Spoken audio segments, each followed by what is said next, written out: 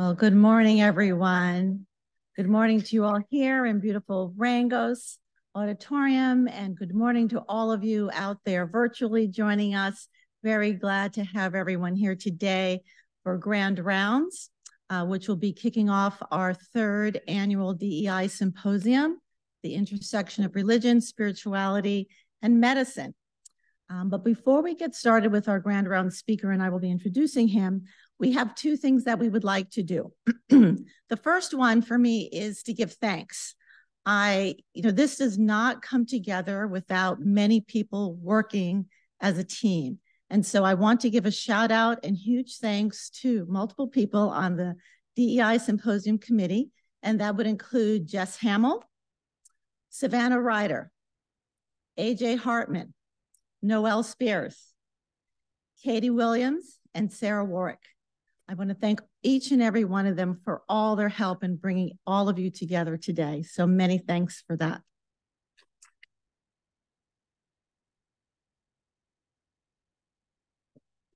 And our second item today is a very special presentation of an award, our first JEDI Award. And for that, I would like to bring to the podium Dr. Sylvia Choi, our Vice Chair for Faculty Affairs. Hi, good morning, everyone. The Department of Pediatrics is committed to leadership in pediatric healthcare, education, and discovery. Diversity, equity, and inclusion are essential to our mission of creating an environment in which all of our faculty, staff, and trainees are valued and empowered to thrive, and in which all of our patients and families are supported to meet their healthcare goals.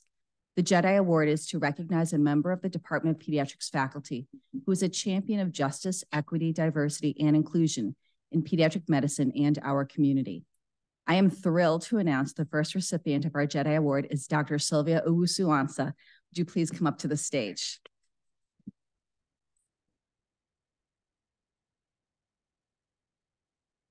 I will share her nomination, which summarizes why she is most deserving of this recognition. I nominate Dr. Sylvia Owusu-Ansah for the 2023 JEDI Award for the depth, breadth, and commitment of her work in this space. Sylvia combines vision on multiple levels of what should and can be with the intense grit and dedication to make things happen, to be the change you wish to see in the world. At the department and School of Medicine level, Sylvia has tirelessly spoken out to leadership at both Children's and UPMC about the need to create and support a diverse group of providers. She identified a key challenge for those from underrepresented communities, that of the wealth gap. Sylvia brought to the attention of leadership that the wealth gap between URIM and white Americans is 10-1. Her indefatigable efforts culminated in a loan forgiveness program for our URIM faculty. Sylvia's vision shone when she conceived and brought together URIM faculty to learn how to join the club, where deals and relationships are made, on the golf course. She organized an evening for URIM faculty to learn the basics of golf, while also hearing about financial management at Health, Wealth, and Recreation event. At the community level, Sylvia has collaborated with her colleagues, Dr. Spears and Torres, bringing knowledge and inspiration to Pittsburgh's most impoverished and diverse children at Arsenal Middle School here in Lawrenceville via CHAMP, the Career Help Advancement and Achievement Program. CHAMP, a multi-dimensional program, brilliantly uses the cascading model of mentorship with URIM medical students mentored by the faculty around curriculum building for the middle school students. And at the national level, Sylvia is working with our elected state leaders, Representative Summer Lee and Senator John Fetterman, to get congressional recognition for Freedom House, the nation's first emergency medical service staffed by trained paramedics, staffed entirely by Black paramedics. For all this and more, Dr. Owusu-Ansah truly deserves this year's JEDI Award. Join me in congratulating her.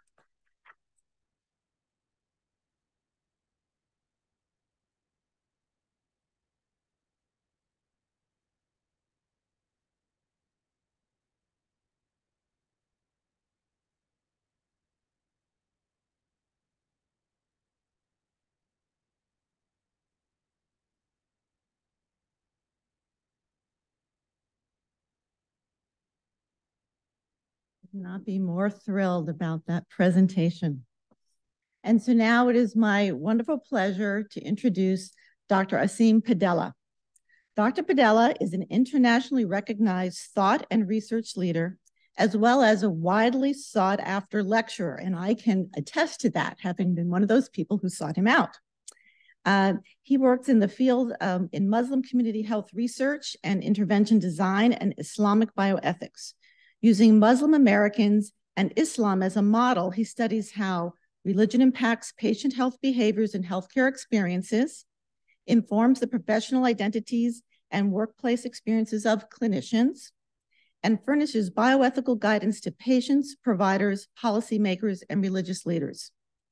This knowledge, and of course, this is really quite key when we have someone in a leader in a field, is that after all this knowledge is subsequently mobilized towards educational and policy interventions. This is how we make change. Methodologically, Dr. Padela's expertise spans community-engaged research, religiously tailored and faith-based message design, educational interventions aimed at health behavior change, discourse analysis, and mixed methods research. His current projects span behaviors related to cancer screening, organ donation, and end-of-life care, as well as the intersection of religion and science, and are funded by the John Templeton Foundation, the Health Research and Services Administration, the Greenwald Foundation, and the Patient-Centered Outcomes Research Institute. Not surprisingly, he has authored over 120 peer-reviewed journal articles and book chapters, 3 books, and serves as in an editorial capacity for the Encyclopedia of Islamic Bioethics, the American Journal of Bioethics, Medical Ethics, International Journal of Islam, Journal of Medical Humanities, and the Journal of Islam and Contemporary World. And again, the incredible strength of Dr. Padela is that he goes beyond our academic little cocoon here and shares his work and knowledge with the greater world.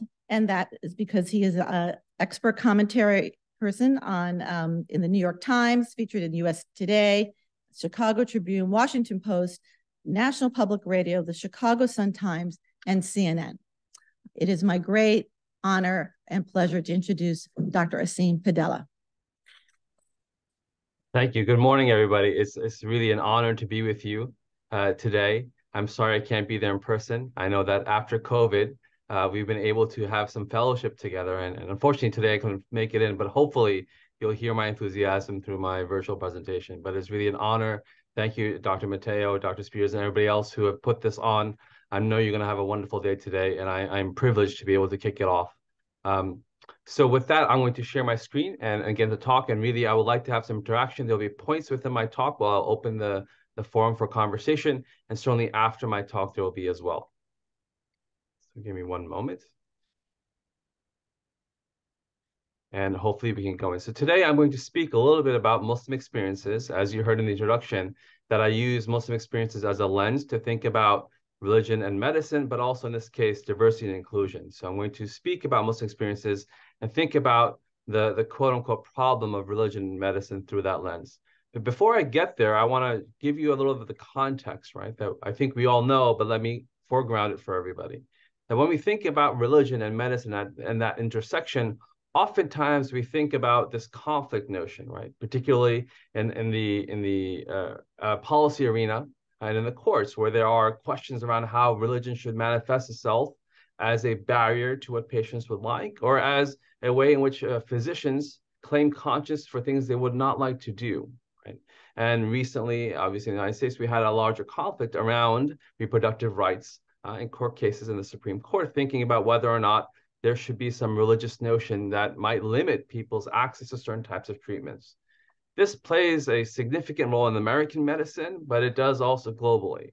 And I need not to tell you that in the pandemic, religious sort of communities were often thought about as places where they are not following guidance, and that therefore the pandemic is increasing, right? The public health guidance was not being followed by certain religious communities. So this conflict thesis, at least in the public memory, is very recent. But there's a long history to this, and I would say that the conflict in religion and science is a post-Enlightenment heritage of European and of European thought. that has made its way into medicine, right? So religion is on one side, and science, in this case, medicine should be the other, where science is the domain of empiricism, rationality, and it's universal. But religion is the realm of superstition, belief, and it's particular. And the twain together shouldn't meet. You see, there's a line here. Sometimes people get close to the line, but really they should stay separate. The reality is that we in medicine, and I'll say this, I'll make this claim, and I can back it up perhaps if you like in the Q&A, that for us, we have become very naturalistic in our practice, right? That we think about materialism. And so when we engage with just an essential question, what the human being is, the patient is a human being, so is a provider, that we only think about the material and formal causes. We don't at all discuss the efficient and final causes, meaning that we are reductionistic in the way that we think about the entity which we care for. And that plays a role in how we think about health, right? So oftentimes when we teach and when we provide therapeutics, we think about the biological dimension of the human being. Sometimes we think about the psychological dimension. These are foregrounded. Now, more often, we think about the social dimension. And I would say that the spiritual dimension of the human being is marginalized. It is present sometimes, but oftentimes it is not in our daily encounters between the patient and the provider. And when we teach medicine in medical school, I think that we rarely talk about what the human being is from a spiritual lens. So that's my claim, and we can talk about it later. But that's the background to which I'm going to talk a little bit about Muslim Americans. And the claim I'll make is that they're seen, but they're invisible, and that they are at the margins of diversity, equity, and inclusion in healthcare. And here's a quote from a participant in a focus group many years ago that I did from a Muslim woman. She said, it's the patient is the one who has to say, pay attention. I'm a Muslim woman and I have this modesty issue. The healthcare staff should already be sensitized to this, but oftentimes they are not, right? So we're seen, was a hijabi woman, but she feels that she's invisible in the encounter, meaning her values, in this case, modesty, was invisible and not taken into account. I will make the claim that to resolve this, we should think about medicine and religion both as cultural systems, that they are a convergence between the ways they think about things, but there is also significant divergence. Religion and medicine both inform understandings of health, illness, healing, and cure. Therefore, they impact health and healthcare-seeking behaviors and, obviously, healthcare decisions. At the core, both medicine and religion address fundamental queries about the human being. They provide explanations about phenomena, and I do a lot of work in end-of-life care. They answer the question of what is the human being's end. But they involve differing epistemic and ontological frameworks. The way we know what we know is different in medicine and religion. And how we think about the dimensionality of reality is different. So there are significant differences, right? So for an example, one might think that perhaps God is punishing them and that's why they became ill, or someone might say there is a little bug somewhere, maybe you can't see it, and that's causing your malady, right? So they explain these phenomena, but they involve different epistemic and ontological frameworks to do so. But if we are to treat both of them as cultural frameworks, right, then with their own ontological, epistemic, and moral schema, that would provide insight into how human beings act. Specifically, why some patients and families hope for miracles and ignore medical advice, or why some patients and families vigorously oppose withholding and withdrawing life support, and why ethics consults can be very hard. But if we were to do so, they would also promote the idea that there's greater understanding and tolerance of patient, provider, and family words and actions. We can get a better understanding of the problem space and the solution space, and would enhance our communication models and negotiation of paths that meet both needs, right? The needs of the patient and the providers, but in this case, are also negotiated between what would be permissible from a religious lens and what medicine has to offer. And I would say that this would allow, I hope, and this is where I've spent a lot of my life, increased philosophical, theological, and social scientific, as well as empirical research on fundamental questions about medicine and the human being. So that's my claim, right, of what the background is, where Muslims reside, and how I think we could potentially move forward if we take both of these domains of knowledge, right, as deep frameworks. So let's now move a little bit into the Muslim sphere and DEI. I will say you heard a little bit about this in the introduction, the kind of introduction, that I do a lot of my work at this intersection between the Islamic tradition, biomedicine, and Muslim practices. And there were two events, I would say, in my early career that informed what is my scholarship today. One of them was at the patient lens, when a provider, a early resident, a family member of a patient asked me, amongst the various other residents, to take care of his mother. And I wrote that case up, but they were clearly choosing my background as a provider to be the individual who would engage in that healthcare encounter. And then on the other side, when I was a resident, when I was pushed out of that encounter, right? When a patient said to me and then my attending, I don't want a terrorist as my doctor, don't have him come back in, right? So one I was allowed in, and the other one, and I was chosen, quote unquote, and the other I was pushed out of that encounter. And that led me to a research enterprise that involves thinking about patient and community-centered healthcare, right? We want to identify values and address them that contribute to health inequities. As a provider for that family, right? Perhaps it is something that others would not have done because we had a shared background. On the other side, when you tell some people you don't want those physicians taking care of you or those providers, you might lead to inequities. And I also focus on the provider and the system way in which we respond to these sorts of requests, right? Where there's tension between professional and personal identities for providers, right? And how do we resolve that ethically in policy? And then lastly, what is the whole idea of behind all this, right? How do we bioethically analyze healthcare accommodations for patients and providers? So I made the claim Muslims are seen and invisible, right? At the same time. And I'll say that we have, borrowing our former Secretary of Defense, Donald Rumsfeld's idea about ignorance, that we reside in the unknown unknowns. That if we're asked a simple question in the United States, right, using all our healthcare databases, right, what are the aggregate Muslim healthcare outcomes and what's their aggregate status? That this is a known unknown that's been set up because of structural problems in the way we think about healthcare data acquisition. Muslim Americans are not found in these databases because religious affiliation is not captured in national data sets, and our national surveys like the NHIS don't capture religious affiliation either, right? Religious identity, rather, is often overlooked in health equity research and assessment. Even our National Healthcare Equality and Disparities Report put out by AHRQ does not think about the religious dimension of the human being. Why? Well, this was set up many, many, many years ago, right? So in 1976, Congress amended the census law, right, to prohibit mandatory questions regarding religious beliefs or membership to a religious body. This is after a wide debate amongst very, let's say, established corners within society, right? So what do the religious communities have to say about this? Well, from the American Jewish perspective, right, questions such as these about what religion you are were seen as a violation and a violation of the separation of church and state.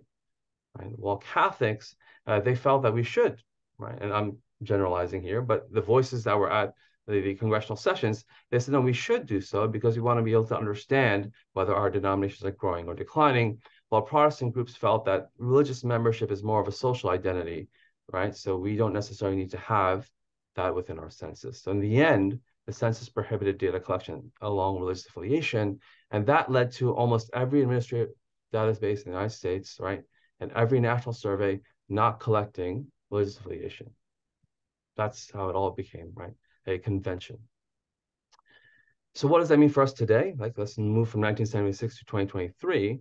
So I conducted a national survey of Muslim Americans, right before in the beginning of the pandemic, and I just asked a simple question in that survey, right, where you asked about your religious affiliation by clerical staff when you were admitted to the hospital. So about 1,300 or so Muslim Americans across the nation, and almost 3/4 of them said no. We were never asked about our religious affiliation when we were admitted to the hospital.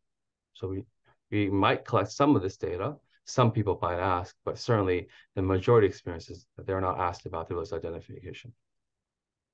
What does that mean? Well, that means when we think about, healthcare disparities or healthcare inequities, that our institutions that fund research or that aggregate data oftentimes have certain aspects of identity foreground and others they recede in the background. So for NIH specifically, right, as a researcher and as an individual who tries to seek funding for that research, trying to fit Muslim Americans into the dynamic of populations that have healthcare disparities, you can't really do so, right?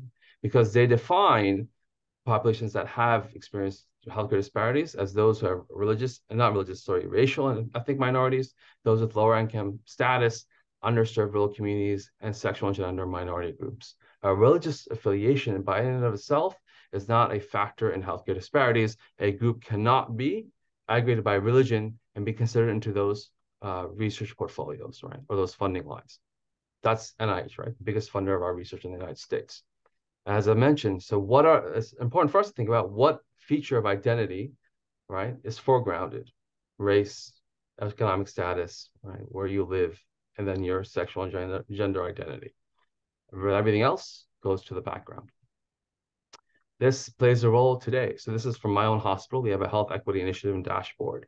And as you can see here, when we think about patient care, what are the dimensions, again, that we foreground, and how do we aggregate and collect data? And how do we actually set thresholds for us to meet by race and ethnicity? That's what we say. If we have two populations of different racial dynamic and they have the same sort of screening rates, then we've done well. But that's the only dimension of identity that we capture. And I don't know what UPMC does, but I would argue, I think that most hospitals do it in this way, that the primary way they think about how are we serving our communities well is through a racial lens. And that has meaning, but my point is that's not all of it. So what is the known about Muslim Americans in the United States, right? Before I give you some other data. Well, they number between 5 and 7 million. We can't collect this data in the census, so there's always a question about what the estimate really is. But they're diverse racially and ethnically, right? So about a quarter are indigenous African Americans, a quarter South Asians, a quarter Arab, right? And the rest are Caucasian or other minority groups, right? Or they're different groups. So that's the idea. It's a tapestry of different races and ethnicities, which is also why you can't collect just say one group here, and that's the one that's suffering from disparities. Diverse immigration history, 2/3 are foreign born and 1/3 are native born here. For socioeconomic status, and this is somewhat of a myth, perpetrated that most Muslim Americans actually have no problem with language competency, right? 87% are English literate, and their household incomes sort of are on the same par as the general population. Those with household incomes over 100,000, 14%, while the general population is 16%. So it's not a impoverished group that is largely refugee and can't speak the language. That's not the case. And obviously, I've aggregated this population based on their faith, and they have high levels of religiosity, as you can see here. The unknown known, right? So we talked about known unknowns, we talked about known knowns, and sort of the unknown known here is that religious beliefs, values, and identity strongly influence health behaviors and practices of Muslim Americans across those other dimensions of identity that are often collected: race, ethnicity, socioeconomics, and geographic lines. That religion is a factor similarly across those lines, right? And that patient-level health and healthcare inequities result from inadequate attention to not those dimensions, but the religious dimensions of health. And my work over decades has been on this, right? So we can see this in work around delayed healthcare seeking across race, ethnicity, geographic, and socioeconomic lines because of lack of concordance.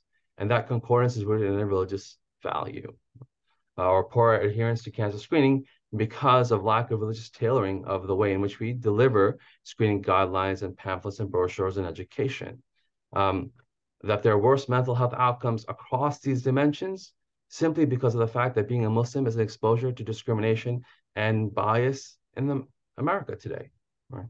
And that ethical tensions and end-of-life care often result across, again, many of these groups because of lack of accommodation of religious values that are important to Muslim Americans at the end of life. So this is what's the unknown known. That is a factor inadequately paid attention to, inadequately accommodated. This is a model of a theoretical framework for doing the research that I do, where we think about Islam as a factor, beliefs and values, and ethical guidelines that then come into the clinical arena, right? And you can have cultural conflict there or ethical challenges, and the way in which they're negotiated or non-negotiated impacts health and healthcare seeking, which can lead to healthcare disparities, right? Or outside of the healthcare system, that religious views might inform how you think about disease and health, whether infertility is a disease or not. And then that influences your health behaviors and potentially your healthcare seeking behaviors, and can lead to disparities amongst populations in the way they assign value to certain maladies as disease or not, or experiences of discrimination outside the healthcare system again, right, can then lead to healthy or lack of healthy behaviors which again inform healthcare seeking. So there are many ways in which healthcare disparities are a factor. Sorry, that religion is a factor in healthcare disparities, and both within the healthcare system and outside of it. So the lack of attention to this dimension of identity, I think, is very problematic for us who want to champion diversity, equity, inclusion for the purposes of reducing health and healthcare inequities. So let me share some data. Again, this is from my own lab and work. There are other studies out there, but this is most familiar to me, and I can speak best to in this sort of conversation. So I mentioned delayed healthcare seeking, right? So a survey in Chicagoland across mosques and community centers of 254 Muslim women found that 53% of them delayed seeking care because they could not find a female PCP in their panel or a female, consultant that they wanted to go see for an issue that required specialist care. Decreased cancer screening, again, 240 Muslim women in Chicago, and we surveyed from community centers and mosques, so both very religious and maybe not so religious individuals.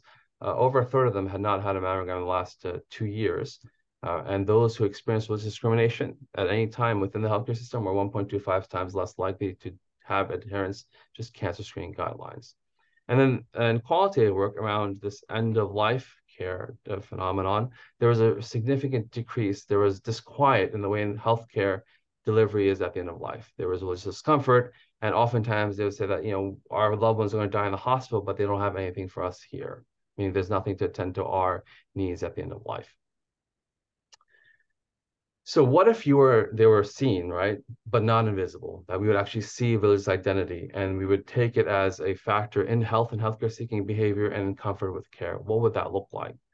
Well, that national survey I mentioned to you a few minutes ago, we asked these Muslim community members about their needs in the hospital setting and whether they had received, when they were admitted to the hospital, such accommodations. So these were things such as neutral prayer space, halal food, or their prayer services on Fridays in the hospital that they could attend, prayer rugs, the Quran, having a Muslim chaplain, particularly in end-of-life care, and whether they had medication without pork or alcohol. All of these things comes from early work around what are the accommodations they would like. So we asked them, are these important to you? And you can see here, right, most individuals in this large sample, all of these things were highly important, right, somewhat or are very important to them.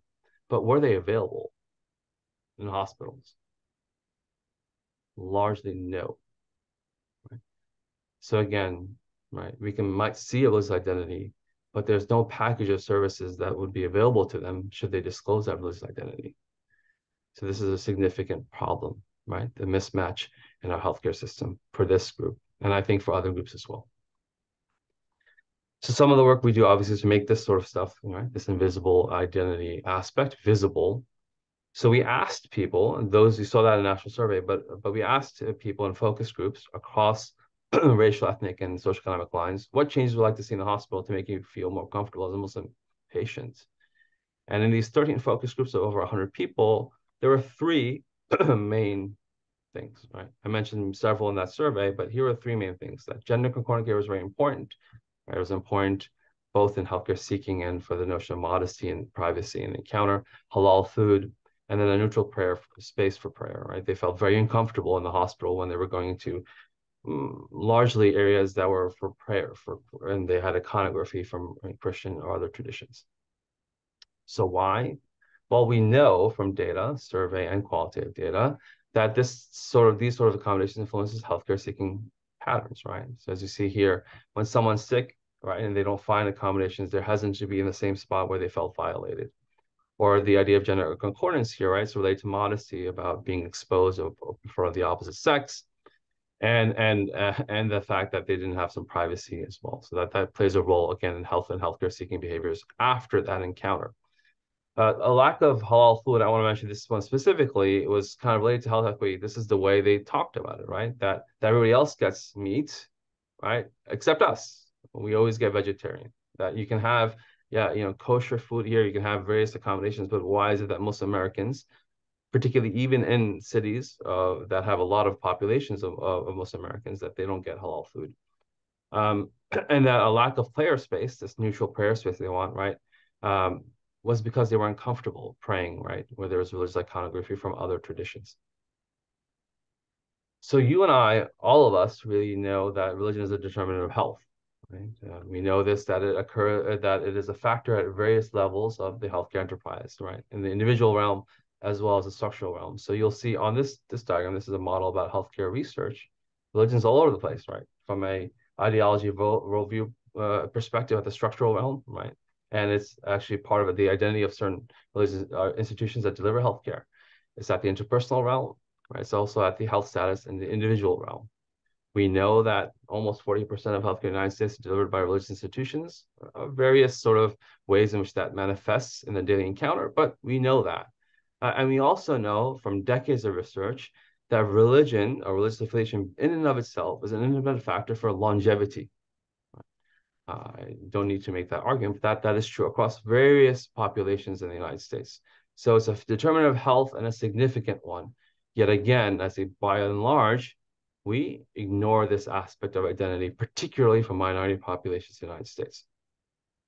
So I'm going to pause here for a moment and stop sharing, and I'm happy to field a couple of questions before I move to the other part of the encounter. So we spoke a lot about the patient, and then I'm going to move to speak about the physician in the encounter. So I'm happy to take some questions.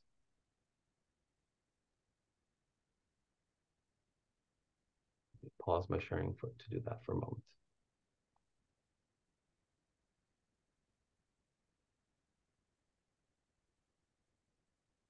If there are any.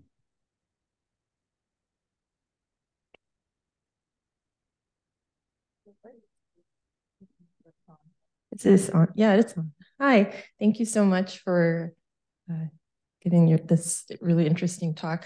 I'm just wondering about the issue of intersectionality in terms of just differences in Muslim people in terms of all of the other groups you mentioned, but then also within Islam in terms of different cultures having different religiosity, or even within an individual having different kind of seriousness about keeping halal and things like that. Just wondering what your thoughts are about that. Certainly, I think you know we have to recognize every individual is a unique person, right? And they have their own values, and at times they might have certain values, and that might change, right, in the future, or that might have been different in the past. Certainly, and as you also mentioned, that everybody's identity is a composite, right, of different dimensions. What I've tried to present here is that the religious identity dimension, right, is a factor in their health and healthcare seeking behaviors and in disparities across certain other measures of their identity, right? So these are independent. Obviously, when we do analysis and surveys, we can say, okay, is in our multivariate model, is it race, ethnicity together, right? Or is it just, race, ethnicity, and religious identity together, or can it be a separate independent factor? And what I'm trying to set up is that across African American, South Asian, right, Arab, even Caucasian Muslims, across, right, those who have higher income, lower income, that religious values manifest themselves in the way that they experience healthcare. And it is not beneficial for us as providers to ignore that. So I'm setting up this idea that they're seen, but the way in which we sort of let that religious value not be attended to is problematic. But for every individual encounter, the way in which, as you said, right, the way in which they affiliate or not affiliate or with their religious tradition is going to be different. So, but we have to ask, right? We can't just let it be that we're not going to touch it. Oftentimes we don't touch it. And as you'll see, as the claim I made here is that even if things are a neutral prayer space, that's just not for just Muslims, right? Many other groups would find that to be of value, but they don't find that in the hospital for themselves. That's a structural problem. So that's what I'm setting up. The fact is that we in America, we know that there's a lot of value to religion and how health is delivered, right? We deal with this issue of conscious clauses all the time ethically. And we know that for patients, we have office of spiritual support and care. But even those offices of spiritual support and care, how many of them have Muslim chaplains in that dynamic? Very few. Right? So I'm making the case that for this population, we just neglect a lot of their religious identity. Yet in the social sphere, Muslim Americans and post 9/11 America, that's the first aspect of identity that people identify with, right? And they are subject to a lot of social, and you'll see now, I'll show this and when I talk about the providers, that a lot of social discrimination or everyday discrimination spills over in the healthcare encounter for people both on the patient level and the physician level. And again, our inattention to their fact that they have a religious identity leads to problems for them being in medicine. So thank you, Dr. Padela. Yeah, does that make sense? We have a comment from Natalie that speaks to what you just said, that it says, we are working with Muslim doctors now to address Muslim patients and to get a Muslim chaplain. But when healthcare systems do not see chaplains as important, it makes it difficult to address patient religious concerns. And then we have a question, which I think is a setup for your part two, but I fully appreciate the challenges of male caregivers for female Muslim patients. But how do you suggest we manage that with sensitivity with the staffing we have? There often is not an alternative attending a resident available. Yeah, so that's great. So we're down at the practical level. I'm an emergency medicine physician, right? So we are even potentially even more resource poor at times, particularly when we're single coverage, in the ED at night at times. So certainly, I think I recognize that practical constraint, and actually patients too as well. So in our focus groups, we found that it wasn't so much that, yes, there's a value system. They want to be able to express that value system. They want you to at least consider the accommodation. But the fact that no one's asked or no one considers, like the first quote I shared with you, right? Why do I, as a patient, always have to say, I'm wearing a hijab, right? I'm a Muslim woman, right? You don't see me as a Muslim woman, and I might have a modesty issue. Why can't it be not my onus, but the healthcare system say, okay, well, is there something I can do to accommodate you? And if I don't, well, what can we do to make this encounter somewhat not as traumatic as it could be? So the healthcare system, we always taught as medical students, or at least I was, right, don't assume, don't assume, don't assume. And what patients are saying is, well, why would everywhere else you're assuming I'm a Muslim American and I'm subject to all the negativity of being a Muslim American in America? When I come into the healthcare encounter, when I want to be safe, that no one at least thinks about the fact that maybe there's something here that you ask me, how can I accommodate? How can I help you feel more comfortable in the environment? That's the problem. The conversation never occurs that way. And then we're subject to whatever they have at the time. So I think it's more about messaging and framing.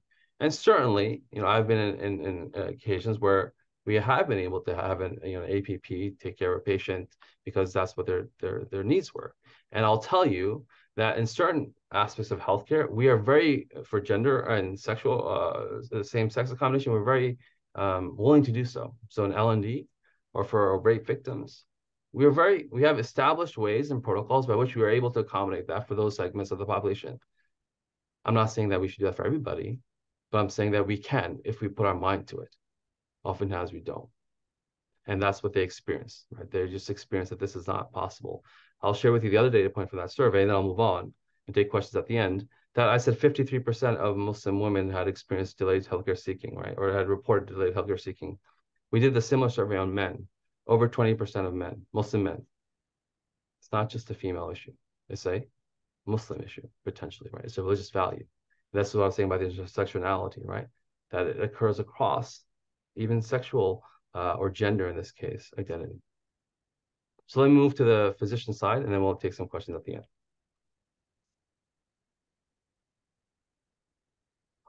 So, in DEI work, we always have this aspirational vision that we'll have a very diverse workforce and they'll get along and we'll all be smiling and things will be great, and that they'll be great for both the providers and it'll be good for the patients and actually ultimately good for society, right? That's why a lot of us are involved in this work, that we have this aspirational ideal that we want to reach to. And we want to do that because we think there are ethical underpinnings to having a healthcare diverse or workforce that's diverse in healthcare, right? Social justice issues or human rights. And there are certainly practical motivations as well. We know from decades of work that there is empirical evidence for benefit on the patient side and the provider side. So if you have increased diversity in the health professions, we have studies that show there's improved access to care for minority and minoritized groups, right? There's often an increased quality of care by strengthening the patient-doctor relationship or reducing communication and cultural barriers. And ultimately, that leads to healthcare outcomes that are improved for populations. So there is clearly data to substantiate this. There's also a business case, which I won't get into, for having a diverse healthcare workforce. So I think that's why the symposium, right? That we know this is a benefit. It's an instrumental benefit to healthcare outcomes, but it's also an intrinsic benefit for society. And then we set up in our healthcare systems these equity, diversity, inclusion dashboards, right, about what our staff looks like. So this is again from my own hospital here, where we look at and note this, right, the racial composition of our workforce and set up targets to become more diverse on the dimension of race and ethnicity of our workforce. But what do we also know occurs in the healthcare system when you have a diverse workforce? Well, there are many studies that show that there's discrimination amongst the workforce that is diverse, right? And oftentimes we ignore that, or at least ignore that in policy interventions. So this is a now dated study from Massachusetts, which oversampled IMGs and minority groups, and they found 63% of this Massachusetts workforce reported discrimination in the workplace. And those who did more often were those who were international medical graduates, racial minorities, and women, right? A similar national survey, not just in Massachusetts, sampled through the AMA master file and the National Medical Society echoes these data, where the discrimination over the career was very significant for African Americans and almost half of Asians, a little bit less for Hispanic, Latino populations and white individuals, but it's present. And currently at that time, this study, I think it was from 2012 or 2013, right? You see, again, there was current levels of discrimination. It's not just historical. And when you do just the academic sample, we always think, hey, perhaps the academic environment is better. Well, maybe not, right? So there's also, for those faculty at U.S. medical schools in the academic environment, there are also high levels of racial ethnic discrimination that they experience in their career. So it's not all a rosy picture when we want to put together a diverse workforce. And these were all surveys that were done on physician groups. And I'm sure that for other providers, the same is the case. And now moving to the Muslim lens, and here's another quote from a interview that we did in our shop, where a South Asian Muslim physician said, being Muslim or visibly Muslim or a practicing Muslim is going to impact us, meaning the Muslim physician group, in some negative way. That there's no going around that. That if we express our identity in this way or show it, that's going to be negative in the healthcare environment. So what do we know about American Muslim physicians in the United States? Well, they comprise over 5% of the workforce. This, again, is dated from 2012 and larger numbers now. And that a significant source of international medical graduates come from Muslim backgrounds, right? So you see here in the countries that are listed in the top 10 of source of IMGs in the United States workforce, that 5 of them have significant Muslim populations. And in terms of the social characteristics of Muslim American physicians, we know they're very active in the Muslim community and that they're highly religious. They're more religious at times than the patient population. And it's a very highly valued profession and culturally in the Muslim community. So over the past decade or so, we've done national surveys of Muslim physicians in the United States. And so this is kind of the setup of those surveys where we looked at English-speaking, practicing self-identified Muslim physicians. And we did a survey in 2013. I'll share some data points with you on that. And then 2021, we did a national survey and then some interviews as well, right? So the different sampling frames slightly, but there was no clear way to get out a national sample. So we used national Muslim physician organizations through which we sampled physicians. And there are several papers that recently came out on this. So let me share with you some data points for us to think about DEI from their lens. So Muslim physicians, I'll make the claim, right, that are increasingly experiencing religious discrimination in the healthcare workplace. So in 2013 of our sample, so you should know that we had, and it's here, 264 and 255, so about 250 physicians in both surveys.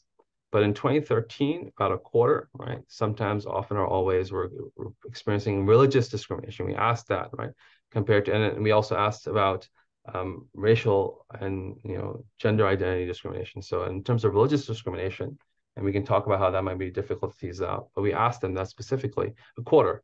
In 2021, over a half said that they had experienced religious discrimination over the career.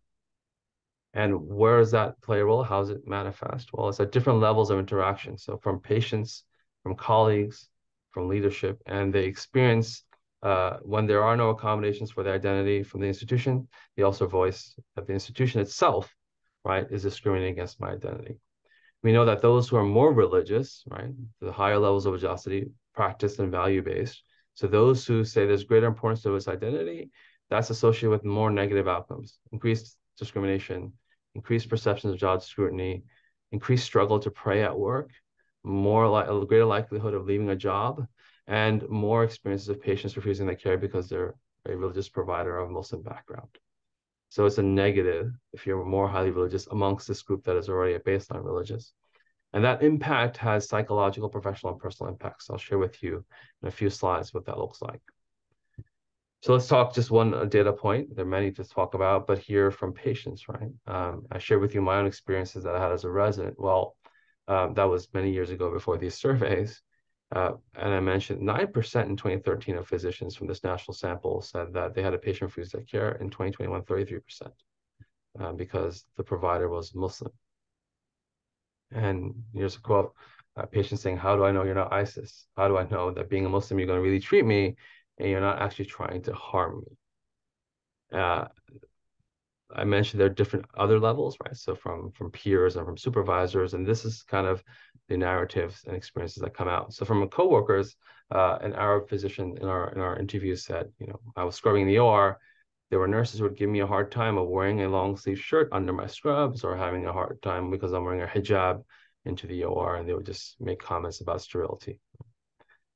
Leadership wouldn't often take action when there are things, for example, they had events with alcohol. So a physician said, I'm always marginalized because most of the events on campus contain alcohol.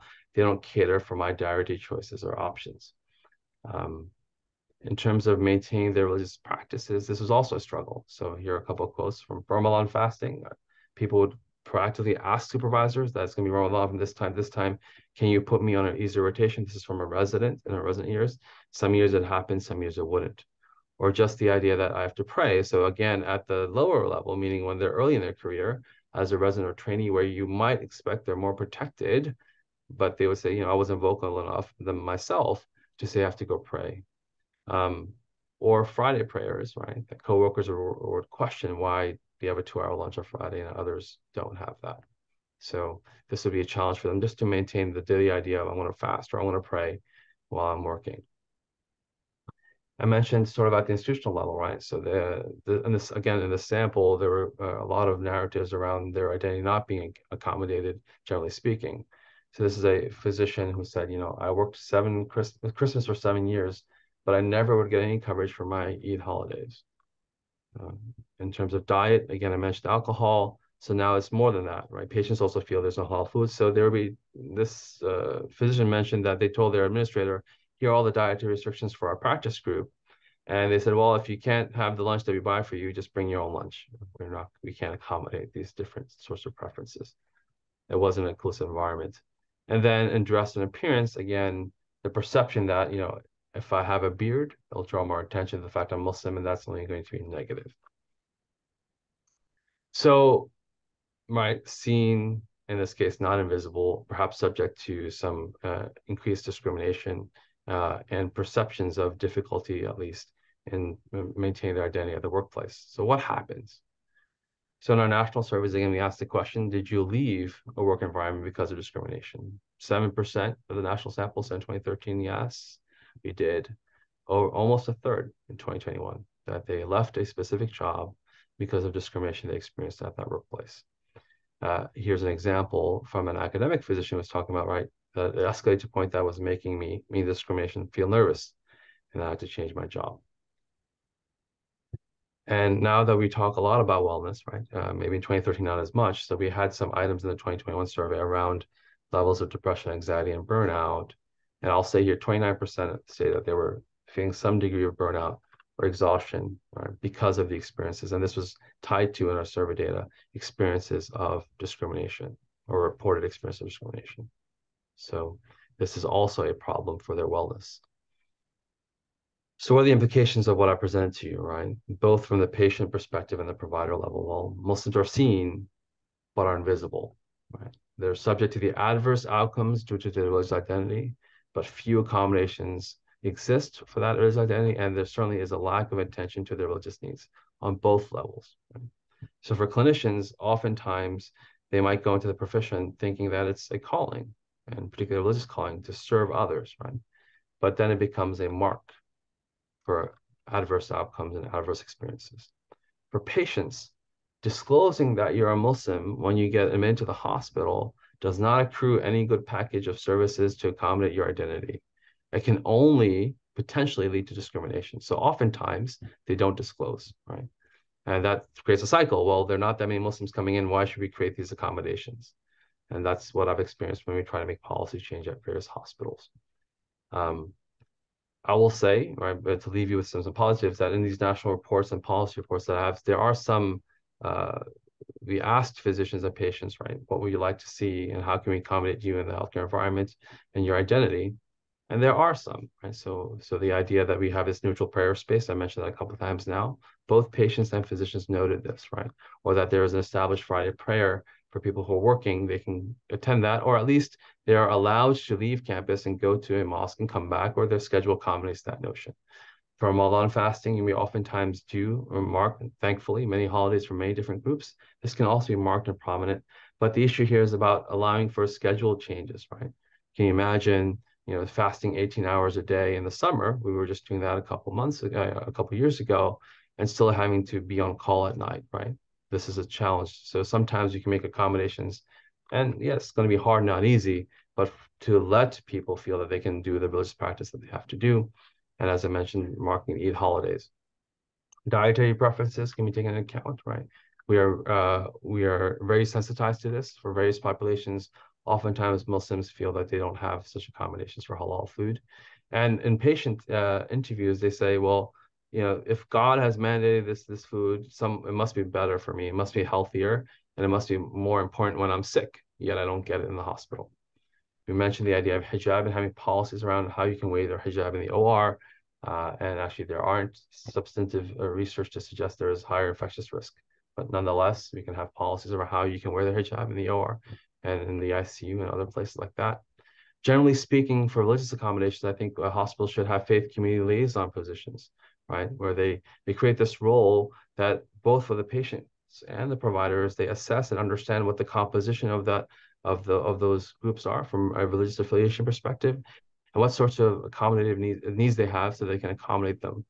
And then we should develop workplace equity programs that do think about the religious identity of the individuals, both within the patient population and the physician and the clinician population. That we should actually make diversity, inclusion be about religious diversity as well, and religious inclusion as well. So before I close and take the last few questions, I think accommodating physician religious identity talked about Muslims in general, but it proceeds along a gradient, right? From observances, right? Like prayer, like the idea that we've had, and there are some Shomer Shabbos residencies in New York, which can allow Orthodox Jewish residents to take the Sabbath off. Or beliefs and values, right, around conscious clauses and supporting withdrawal, life support, and brain death, to motivations and worldviews, right? Should be in our educational dynamic. I think this is really important because in our surveys, we find that the incidences of unease are really significant in training. And in training, once you have this idea that I can't be my authentic self, then you carry that in your career. But we do certain things that might disrupt certain religious worldviews, right? Around general exams for paid actors, or how Catholic social teachings might manifest, and how you want to participate or not participate in certain reproductive health procedures. So I think we should be cautious about that and not let trainees feel that they can't be their authentic selves when we should try to accommodate them in the way that we develop our curricula. So my call to action generally is that the awareness of the what here is the awareness of the religious identity. Gather local data, because we don't have national data on the religious needs and quality of care, or perceived quality of care of the environment towards Muslim patients and providers, but it could be of any religious background. Understanding of the why. Explore barriers around data collection, right, about religious affiliation, and around policies that accommodate religious dimensions of the human being. Strategize of where to go and collaborate over the how, right? So we should develop, I mentioned this idea of a faith community liaison, but equity champions, right? And drivers of change and policy action, attendant to the religious dimension of the human being, and gather multi-sectoral, multidisciplinary, community, and stakeholder engaged action and accountability plans. If we have a dashboard that ignores the religious dimension of identity, well, what are we telling our religious populations? That that thing that's prominent to them doesn't matter. So, and lastly, I'll just put this model up, and I think I've overstayed my time, that I think that we must attend to these things with the idea of culture, humility, pluralism, and tolerance and convenience, right? That we should discover the meanings and values attached to living and dying and other things that are important in the healthcare encounter. Think about and consider our cultural norms in the United States might be different from other cultural norms, and the constraints that we have might be different, but we have to consider them when we take action plans, and then negotiate and accommodate what we do and what we don't do so that we can have a more equitable healthcare environment. With that, I'll close. Thank you for your time.